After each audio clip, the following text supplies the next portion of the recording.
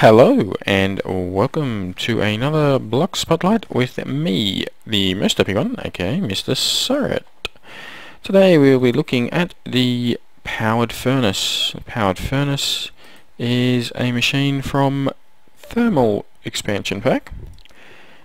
This is the recipe. Uses redstone in the top middle. The middle sides are your brick blocks. The very center is a machine frame.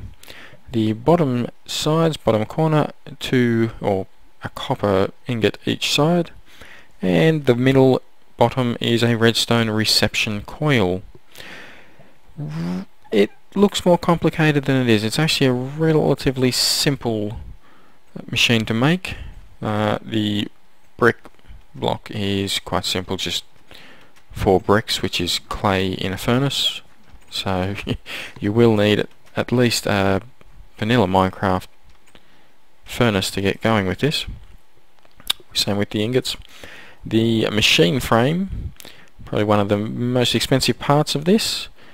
Iron ingots in your corners, glass in the outside middle spots, glass block, and a gold ingot in the middle. That'll give you your machine frame, which goes in the middle.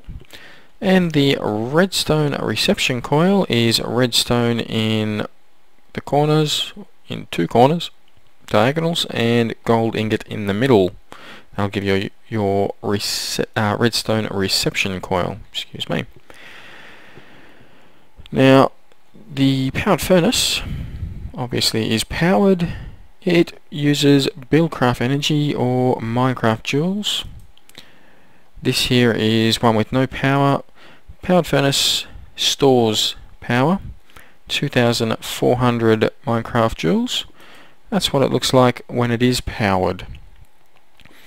It requires a minimum of 0.5 microjoules per tick to operate, and a maximum of 2 Minecraft joules per tick.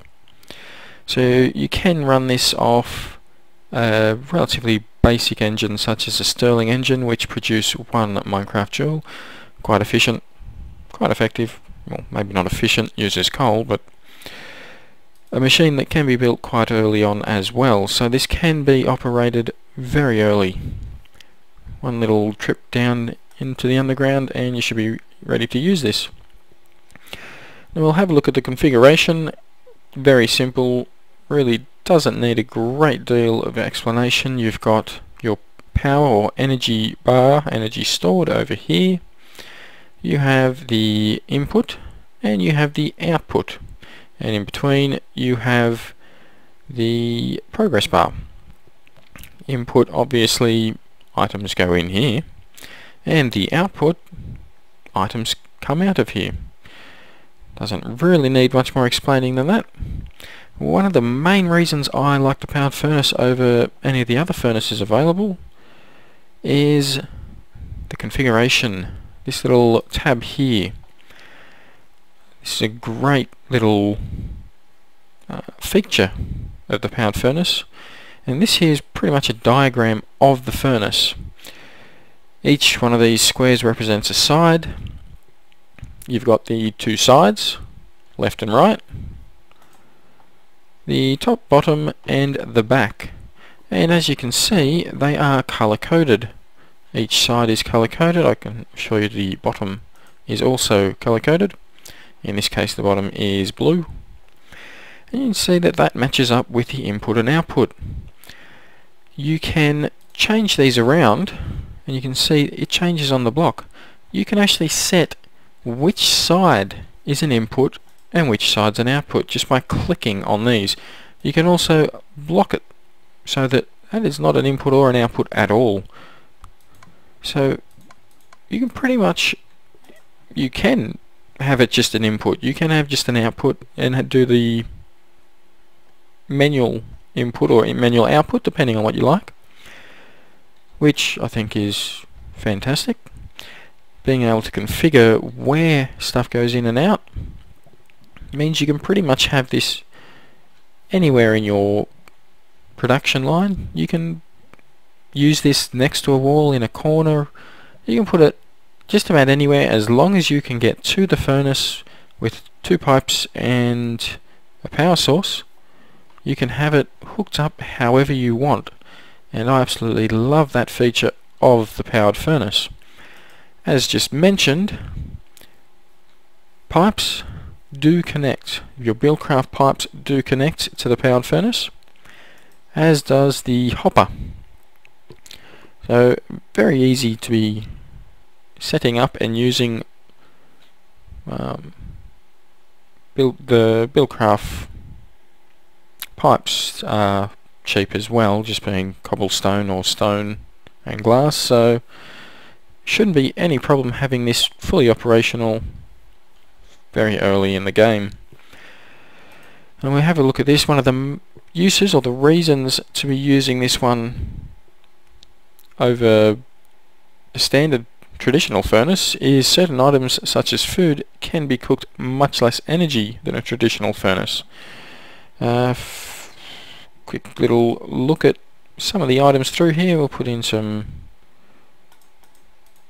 chicken, some raw pork, some iron, some pulverized copper, which you get in the pulverizer, funny that. Now you can see just how fast this furnace is, absolutely flying through.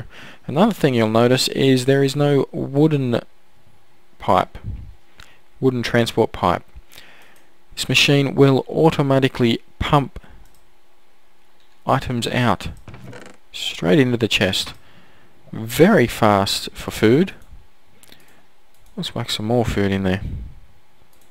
Yeah, let's put it all. Also whack some gold in there. Now the food, your pork, fish, beef, chicken and potatoes, they all use up 40 Minecraft joules to produce, to cook. Cactus, for example, uses 80, and everything else is 160. So it's not as thirsty as other furnaces, but you still will have to have a bit of power going into it. You can see this is barely going down at all. In fact, it's not. It's pretty steady. So yeah, that's a look at the powered furnace. Absolutely flying through even the gold ingots. One of my favourite furnaces. Hopefully you enjoyed, got something out of this. If you did, like, subscribe and leave a comment. And I will see you in the next Block Spotlight. Bye bye.